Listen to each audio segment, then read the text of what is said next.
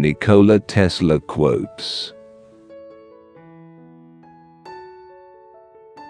Let the future tell the truth, and evaluate each one according to his work and accomplishments. The present is theirs. The future, for which I have really worked, is mine.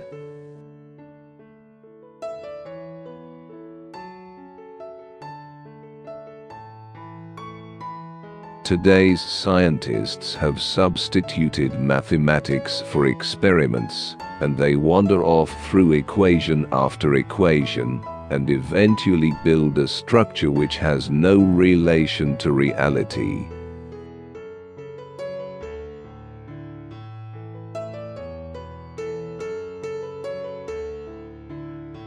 Our virtues and our failings are inseparable, like force and matter. When they separate, man is no more.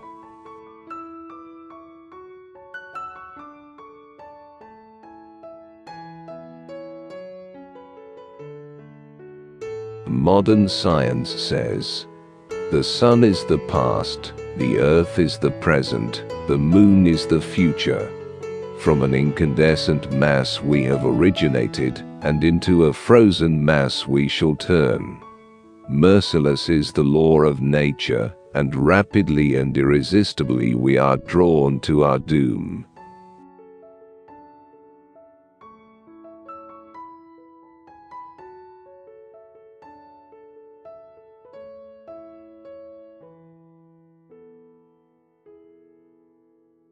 I do not think there is any thrill that can go through the human heart like that felt by the inventor, as he sees some creation of the brain unfolding to success. Such emotions make a man forget food, sleep, friends, love, everything.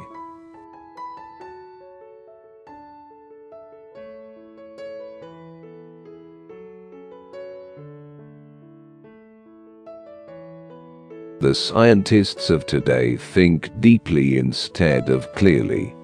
One must be sane to think clearly, but one can think deeply and be quite insane.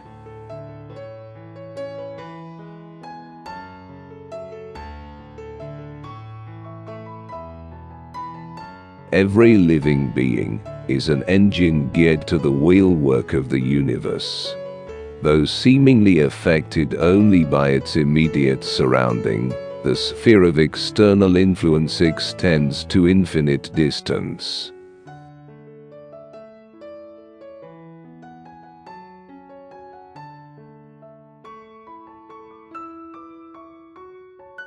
The scientific man does not aim at an immediate result. He does not expect that his advanced ideas will be readily taken up.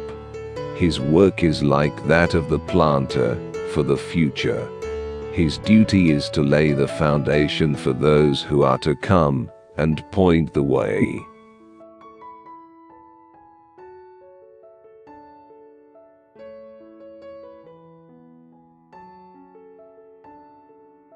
I do not think you can name many great inventions that have been made by married men.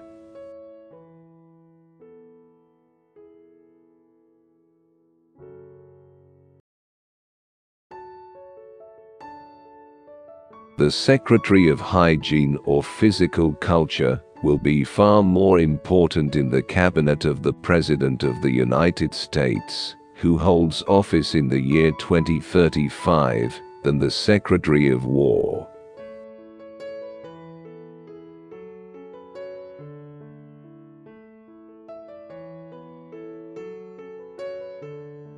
In the 21st century, the robot will take the place which slave labor occupied in ancient civilization.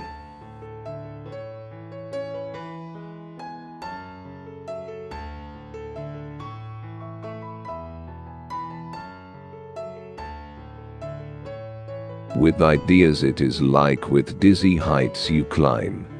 At first they cause you discomfort, and you are anxious to get down, distrustful of your own powers. But soon the remoteness of the turmoil of life, and the inspiring influence of the altitude calm your blood, your step gets firm and sure, and you begin to look for dizzier heights.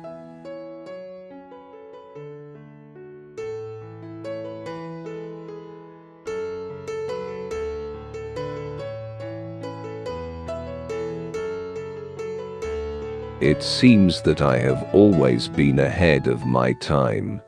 I had to wait 19 years before Niagara was harnessed by my system, 15 years before the basic inventions for wireless which I gave to the world in 1893 were applied universally.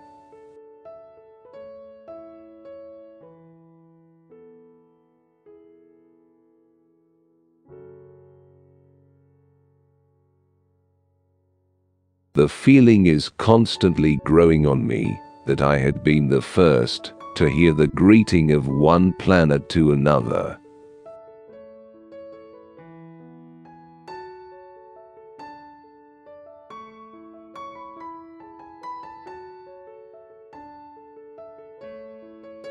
The human being is a self-propelled automaton entirely under the control of external influences. Willful and predetermined though they appear, his actions are governed not from within, but from without. He is like a float tossed about by the waves of a turbulent sea.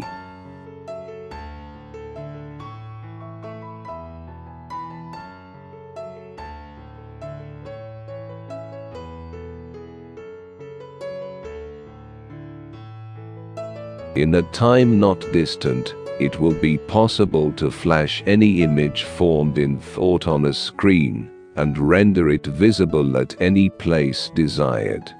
The perfection of this means of reading thought will create a revolution for the better in all our social relations.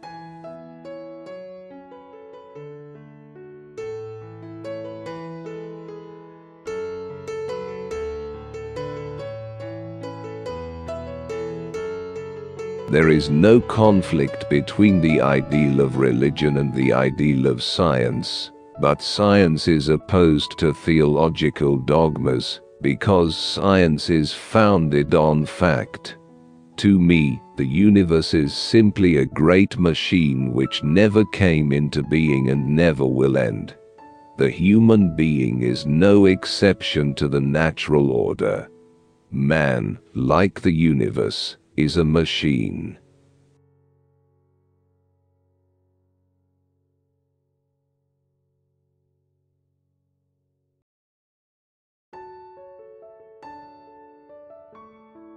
Antisocial behavior is a trait of intelligence in a world full of conformists.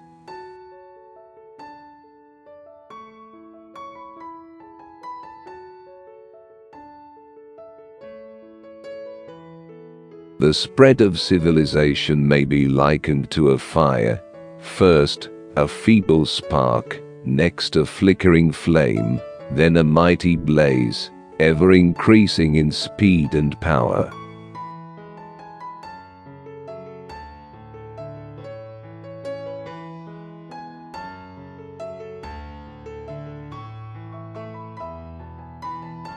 The year 2100 will see eugenics universally established. In past ages, the law governing the survival of the fittest roughly weeded out the less desirable strains. Then man's new sense of pity began to interfere with the ruthless workings of nature.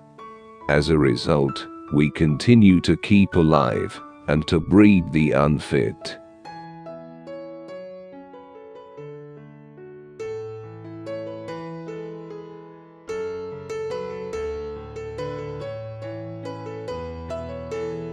There is no memory or attentive faculty based on lasting impression. What we designate as memory is but increased responsiveness to repeated stimuli.